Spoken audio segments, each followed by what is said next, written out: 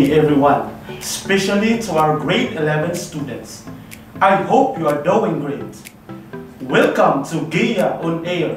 I am teacher Pedi Kasing, your amazing mathematics teacher in pre-calculus. A sequence is a list of numbers separated by commas, while a series is a sum of numbers separated by plus or minus sign.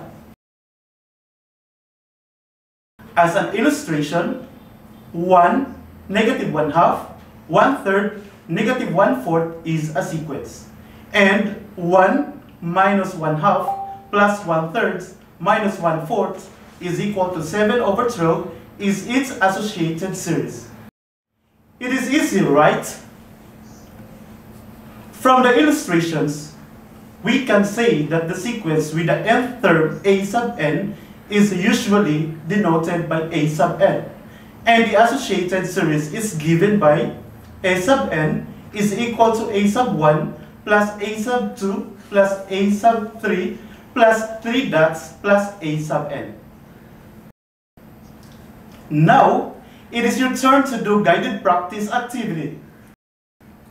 Directions: write SEQ or SEC if the given item is a sequence, and write SER or the SER if it is a series. Number 1. The given is 1, 2, 4, 8, followed by 3 dots. What is the answer? Okay, the answer is SEQ or sequence. Now, you will answer the remaining tasks. Number 2. Negative 1 plus 1 minus 1 plus 1 minus 1 plus 1. What is your answer? Very good. The answer is SER or series. Number 3. 1 plus 0.1 plus 0.001 plus 0.0001. What is your answer? You're right. The answer is SER or series. Number 4, 1/2, 2/3, 3/4, 4/5, followed by 3 dots. What is your answer? Correct. The answer is SEQ or sequence.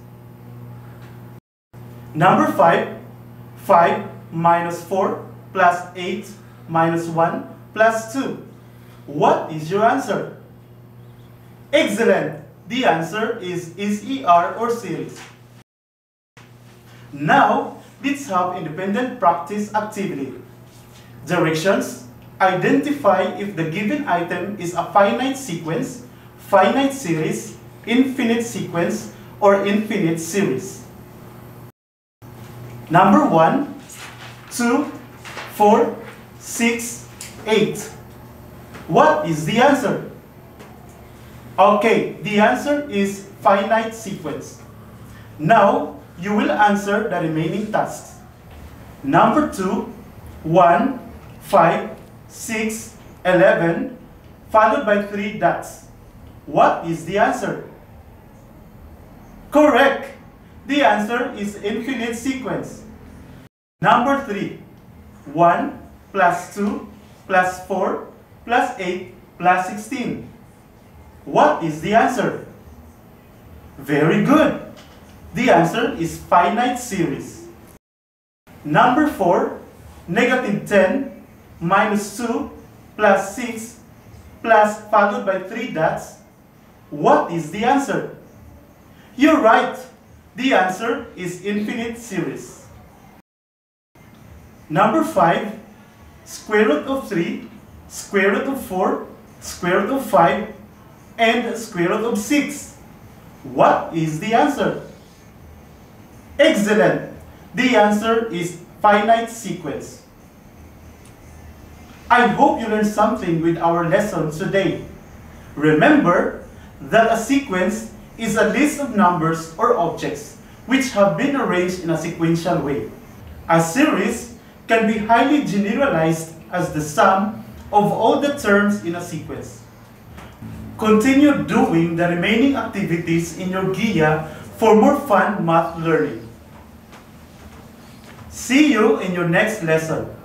This is Teacher Pedi Kasing, your teacher on air, saying, everything you need comes to you in a perfect time, space, and sequence.